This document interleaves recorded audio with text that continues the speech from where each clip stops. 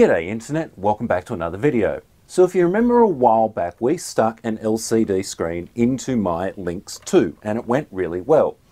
Well, BennVenn has been poking around the Atari Lynx scene again and has come up with something new, a flash card.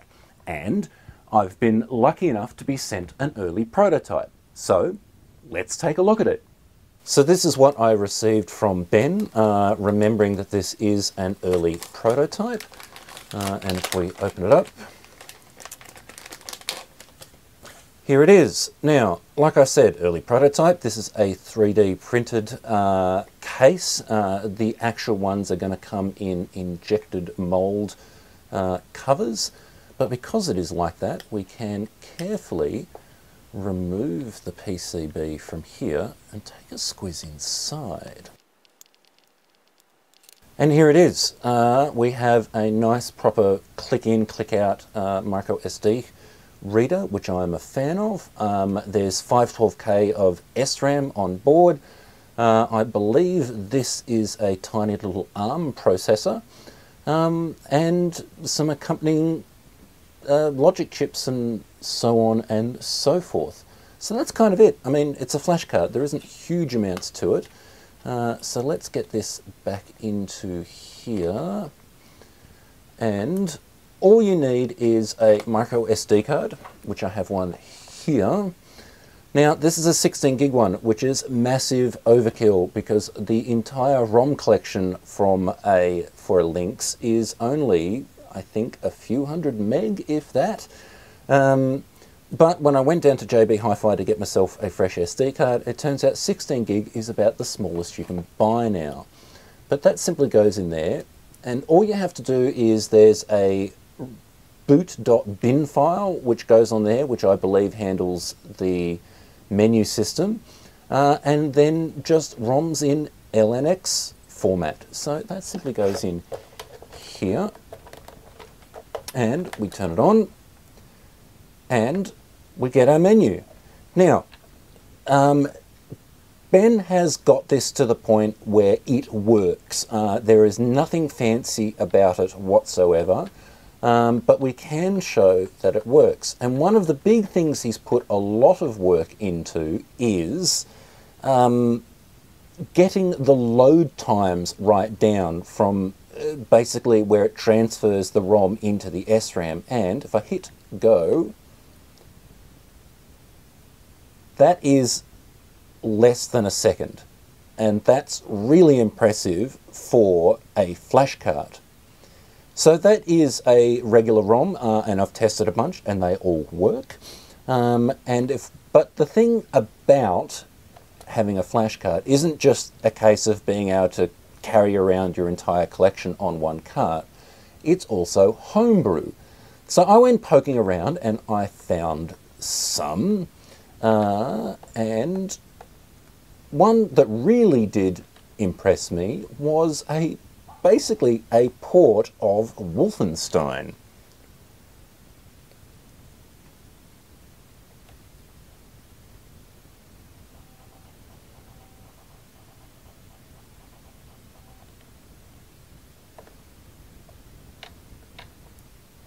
This is called Liechtenstein, although I feel like writing to the developer and getting it renamed as Liechtenstein, because that would be kind of cool. And this is a rebuild of Wolfenstein on the Atari Lynx, and it plays really well. I'm actually really impressed with this. So that's a really cool one. Another one I found was a really simple just vertical shooter called Sky Raider. I thought this was kind of neat.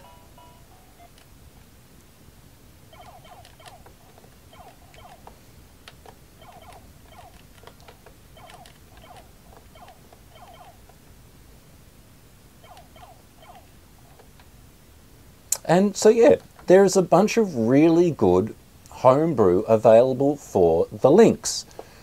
But I'm not that familiar with a homebrew on the Atari Lynx, but I know someone who is, and that would be Atari Gamer. So let's have a quick chat to him. So welcome Atari Gamer to the channel. Thanks for being here. Thank you. Thanks for having me. Not a problem. Okay, so I've been chatting to Ben, and he tells me that you're going to be working on the new front end for this flash cart. Obviously, there's a basic menu there at the moment, but that's about it. Anything in particular you're looking to do with it? So I actually had a chat about this to Ben this morning again, and he's saying, don't commit. Okay. But, obviously, you've seen the front end I've written for the Lynx SD card. Mm-hmm. So I'm probably going to not do anything like that for this one. It will retain some of the features like last ROM loading, preferences, and all of that. But I think the focus here is going to be more on speed. Yep. Yeah. Yeah. Well, I've on me chatting to Ben, I know that's where he's put most of his work into this flash card is those load times. Yeah. I mean, I think he's got it down to nearly a second, and for the average flash card, that's actually pretty impressive. It is. Yeah.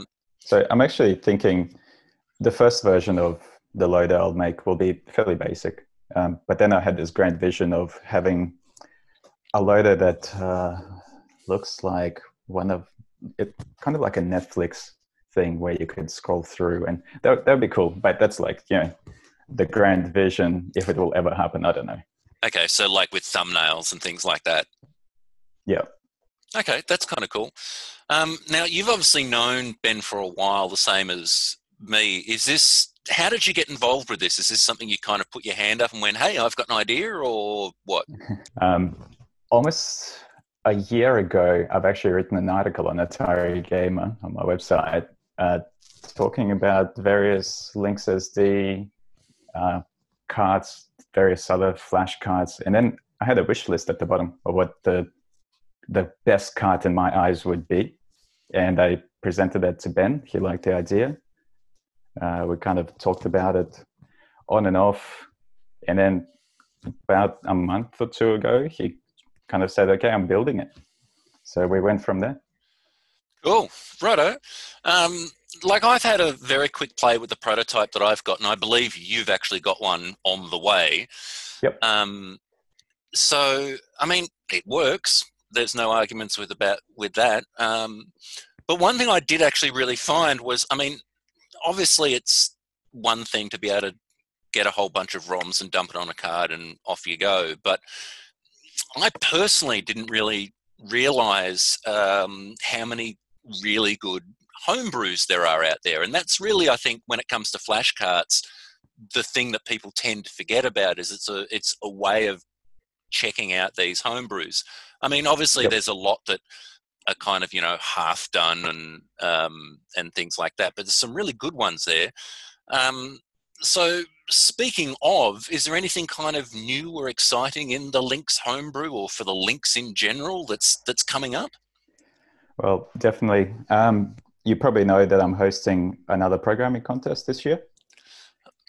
I didn't, but okay, cool. Well, there you go. Last year's contest was very successful, and we had about 11 entries. Not all of them were completed games, but some of them were really actually good games, and a handful of them are being published this year by Songbird Productions.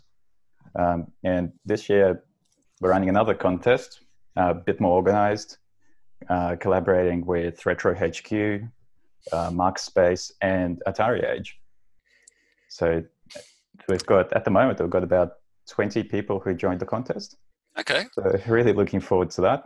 And another thing that I'm working on, like as a personal kind of project, is the English language translation for an Atari Lynx that's coming out called Unnamed.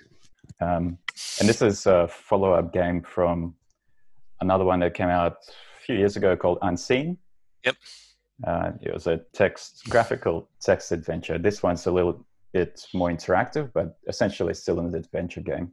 Okay, cool. So it's not called Unnamed because it doesn't have a title. It's called Unnamed because it's a carry-on from the previous game. That's right, yeah. Right, okay, cool. All right, well, I guess best of luck with the competition that's coming up this year. I know that because the last one was the 30th anniversary. That's the reason it was so big, right? That's right, yeah. Okay, cool. Well, best of luck with the 31st anniversary programming competition. And it looks like the Atari Lynx is picking up speed. So, and I think a lot of that Definitely goes to you and people on Atari Age. So, thank you very much. Thank you. Nice chatting. Thanks for being on the channel. Oh, my pleasure. Bye. So that's kind of it. That is the new Atari Lynx flash card coming from BennVenn. And I can honestly say that he's put a hell of a lot of work into this. The load times alone show that, and the fact that it's got EEPROM on board for all the save game features, that's just brilliant. So I'm really happy to have it for my Atari Lynx, even if this is just the early prototype. The word from Ben is that he'll be putting these up for about $45 US, which is really, really good price-wise. And I think he's onto a winner. Thanks again to Atari Gamer for joining me in this episode. I'll put links to both his website and all the stuff that he spoke about down in the description below. And if you like this video, if you click like, subscribe, all that kind of stuff. And I'll see you in the next one.